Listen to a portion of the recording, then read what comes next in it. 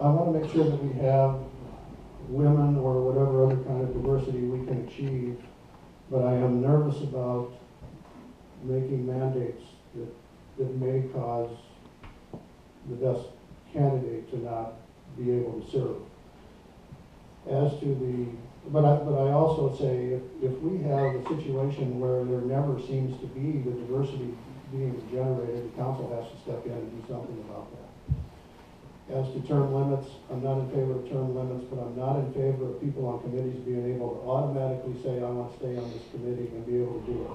I think we need to consider the whole pool of applicants and make sure that we do have an opportunity for people to serve that want to serve. Especially, we have a lot of new residents in this city over the past few years with all the growth we've had. And it's not fair to them to be unable to serve on these committees and provide the input that this city needs. We need that. So, not the definitive answer, but that's just the way I feel. I just don't like hard and fast rules in that area. Thank you.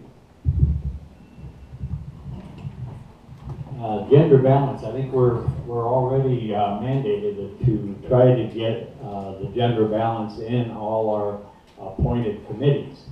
We try to do that as much as possible, but I also agree that we need to have somebody that is qualified, not just somebody that wants to put their name in and they have no background. And we do have people that do have the background.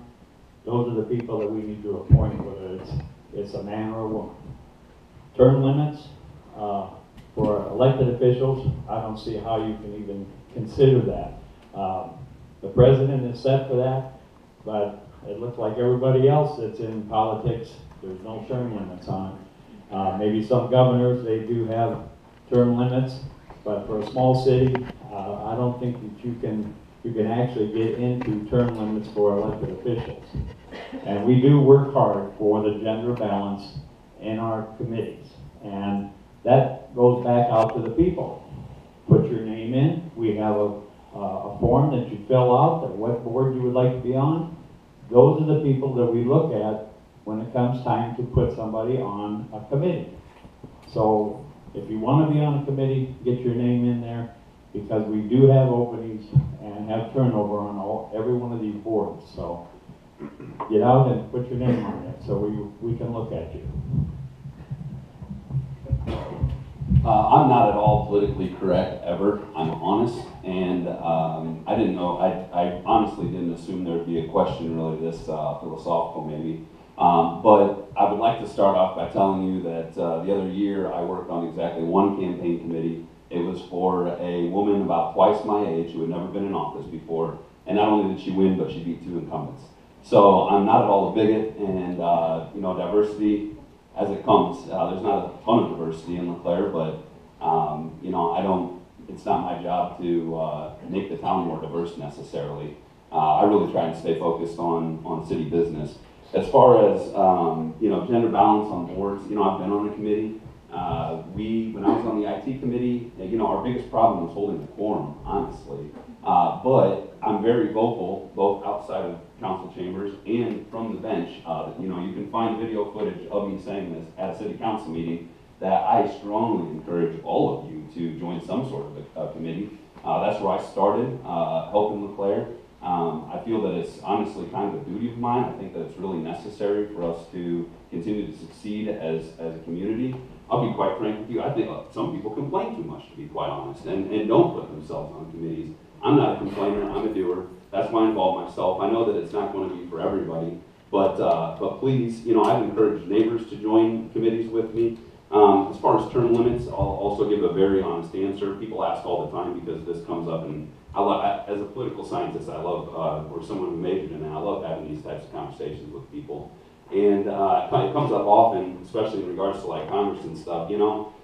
It's a great idea. I don't know if I'd stand in the way of it, but I'll tell you one thing. The way to get somebody out of office or change office is to vote. And I exercise that right, and I'd rather encourage people to vote than encourage another, you know, bureaucratic law that will put limits on stuff when, you know, the answer's already in your fingertips. So that's all I've got on that.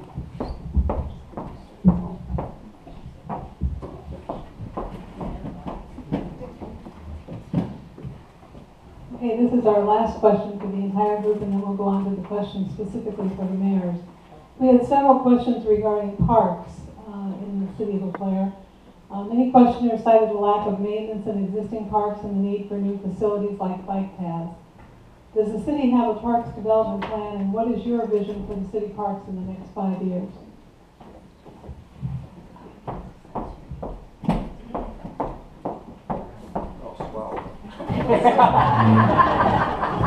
I was waiting for you to come to me first all night.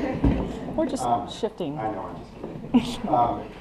Yeah, I mentioned earlier that I think parks and recreation are critical. I do think we need to figure out a way to find more space for our kids. I actually was in a neighborhood a couple of days ago where I think this 15-acre proposed park had been discussed. I don't know a lot about what happened with it or why it didn't happen. But these folks took me in their house and said, come on back, I want to show you this thing. And so I went in their backyard, we looked over the fence, and you know, it's just a pile of, I don't know what, dirt and mostly, and grass and some other stuff. And in fact, he told me it's a place where sometimes the city comes and puts their sandbags and things and whatever. Although he was very nice about it, he wasn't complaining. He said, listen, I called the city and they came and fixed a water issue I had here. But the point is that, you know, you go and look at the current ballparks and the rec center, and you know, it ain't great. So, you know, a lot of people want new bike paths. The problem is, where do you get the money? So the city can only afford so much. There's been a lot of discussion about budgets and fiscal responsibility, and you know, I think that's something that we should try to create as a priority. But as I said earlier, and I've talked to a few people about this that do these sorts of things, there's opportunity out there. There's grant money out there. I mean, if we had a great plan put together, maybe as part of our 3 to 5 year strategic plan that the city needs, that looks at parks as part of that, and maybe some bike paths and so on, then you could go to work with businesses and the grant money that's out there, and you get some partnership going. And it's not all city funds that has to go do that. So I think it's a great idea. I think it should be something that we prioritize as we look at our budget, and as the STIP money starts coming off and the debt starts coming down and we have more money to work with, we definitely need to do that. Yes. Well, this is a topic that is extremely near and dear to my heart. I served on the park board from 2009 to 2014. Those of you that don't know, we have 3 parks in LeClaire. We've got Scout, we've got Hollyhock, and we have a planned park that's in the City of LeClaire's long-term plan called Huckleberry, that is up by the water tower. Around 2011, myself and the park board sent out a survey to all the residents of LeClaire saying, hey, if we built a park, take funding out of it, we built a park, what would you want? We have those survey results. Everybody in LeClaire wants the facilities. They want the basketball courts. They want the multi-purpose schools. They want, I've even heard things thrown out there about a water park. That's tough in Iowa. We have some winters that we have to deal with, but those are great ideas that we can consider. The key here is that when I was on the park board, we managed the growth and aesthetics of both Scout and Hollyhock. The challenge with Scout is we have 5 parking stalls to 8 parking stalls. It's tough if you want to take and have an event up there. At Hollyhock, it's a really, really good facility, and we've seen growth, and I helped manage the areas where we took trees out that were dead. We brought in new swing sets. We put in new mulch. We put in new barriers. All those things are important. But for a younger town like LeClaire, where we see younger people moving into the area, those 2 facilities do not compare 1 iota to other cities surrounding us just 2 or 3 miles away. So do we need a plan? Absolutely. The challenge then, just as Dennis said, is how do we fund that? And that's an area that if you are involved and you give us ideas, a grant is a great idea. You know, I was in favor of merging the Park and Rec Board when I was on the Park and Rec Board. Now we have the Park and Rec Commission. So those are all key components that as we move forward as a city, the Park and Rec is really going to be a key component to attract new residents and younger adults into the LeClaire area. Thank you.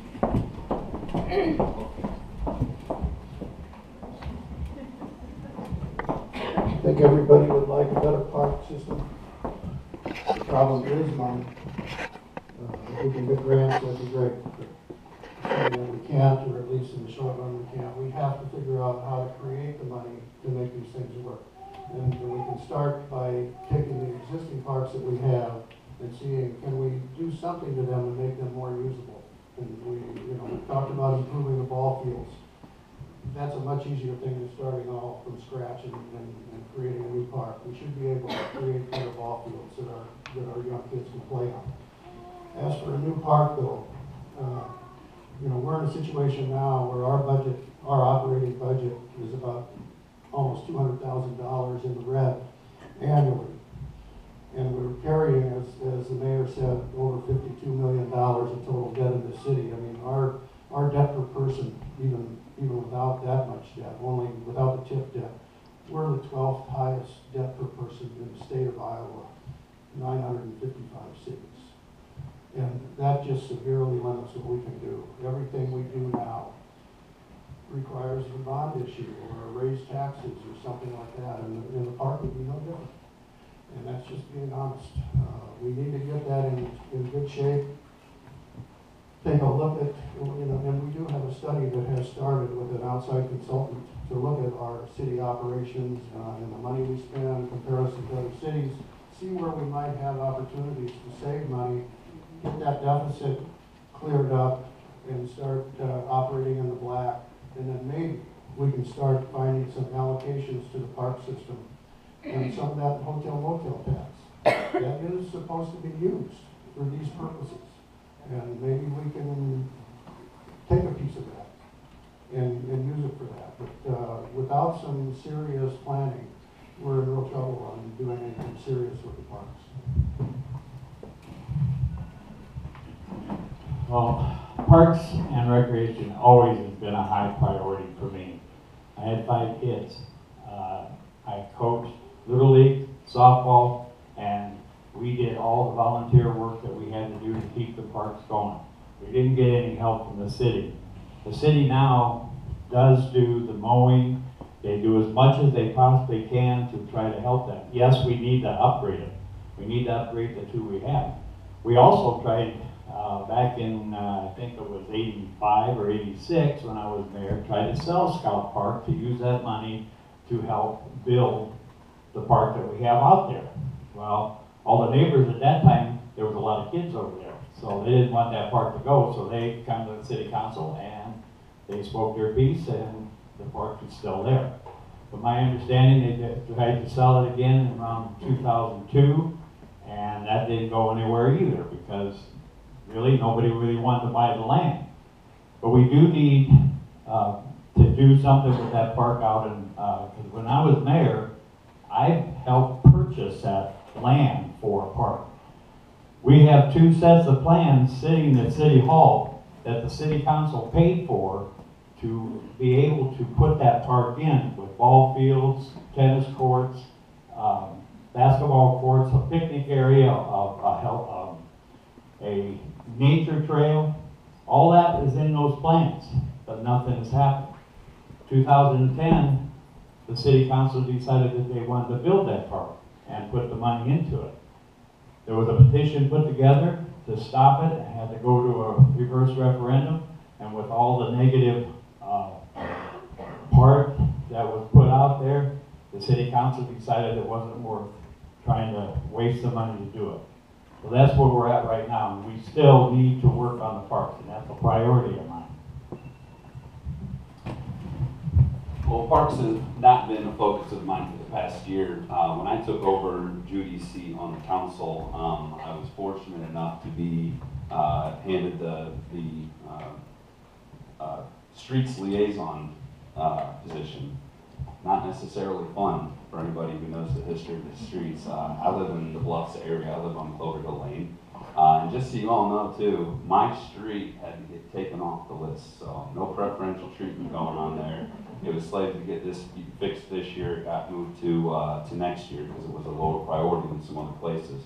Prioritizing is a lot of tough decisions need to be made at the council level. A number of people here have mentioned, some of the cash crunch that we have. Not a whole lot of extra money laying around to do stuff. I don't necessarily try to solve everything through government. Like I said, parks have not been a major focus of mine in the past year for other reasons. We've got, everybody has a certain area that they're supposed to be liaison for. So I've tried to focus on IT, even though I'm not officially liaison for that, I don't think, at least on the website, but I tried to focus there because it was something that I was already doing, and also on the streets. I'm not exactly sure what we can do as a city at this time, but I do know that I don't let that stop me from, moving forward. I don't think that everything necessarily has to be done through government either. I have, just recently, I attended an informal meeting up at the Ball Diamonds, and, there were a lot of great people there. There's a guy that has access to some heavy machinery that he'd be willing to donate those times and resources. I have a lot of resources that I can call on, so I think that there's a way on privately, just on a personal basis, and if that's what it takes to get it done, that's the direction I'm going to go. I'm not going to hope for something that's probably not going to take place soon. I'm going to find another way to get it done, and I'll continue to pursue from that angle, and that's about it at this time. Well, we have a new Parks and Rec Board now, so the Parks, Rec, and the levy have been combined. And I know we've all been talking about parks, but it's a little more than that. It is also recreation. And there are entities out there that are willing to serve. The Optimist Club is one that gives free basketball, and the city provides free use of the gym for them. There's many people who pull weeds and do quite a bit of maintenance in the parks that we have. What we need to do is, instead of the city spending tens and twenties and thousands of dollars on some study for a park, is let's work with what we have. Let's clean those up. Let's spend the money there. Let's look at our comprehensive plan for the city. What is the plan? We've been working with the Mercer Group, which is what Ray Allen just talked about this year, where they've interviewed us, and we've talked about parks and how important that was, and where do we want to see this town in 5 years and 10 years. And what we're going to have to do is, we're going to have to do that in phases. We're going to have to phase it in, and that first phase is going to have to come from maintenance. And pulling together as a community and using our resources as our people and the things that they have available to them to pull this off. And the clock is looking really weird, Jackie. You gave me like 5 more minutes. You don't want that. But yeah, okay, 2 hours. No, I'm just going to say right now, vote for Terri Applegate.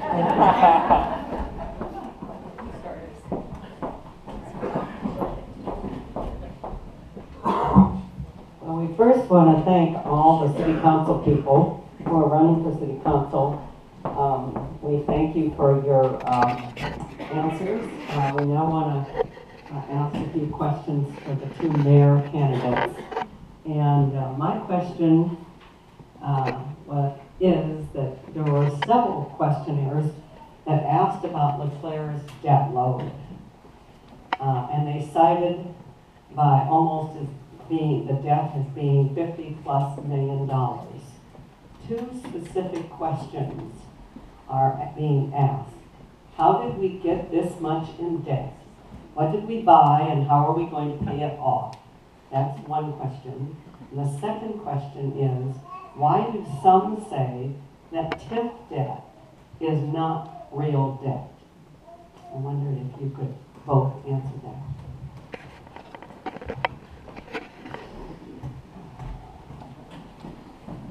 How did we get there? Okay. I have to say that most of the things that I see in our current debt load, there's 2 aspects of it. One is TIF, and that's 30 million or so, TIF rebate debt to developers. And then there's other debt that's on our balance sheet that's in the 20 million plus range. That debt includes wastewater treatment plant that had to be redone. I mean, we were out of capacity with it. It was old. It was not working properly. It took a lot of maintenance and so forth. That was a big deal. That was, I don't remember the number exactly. It was probably $8 or $9 million. We have street repairs like the Bluffs project that we talked about.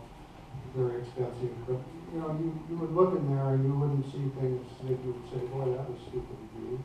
There was just no alternative. We had to do it. We didn't have that money in our treasury to pay cash for whatever needed to be done, and that was the only option. So, will it be paid off? It will be paid off. The debt itself, I mean, it sounds huge, and it is. The biggest issue with it is that it impacts everything else we do. It gives us no cushion when we have the special things to do, unusual things come up. we just have no cushion to absorb those.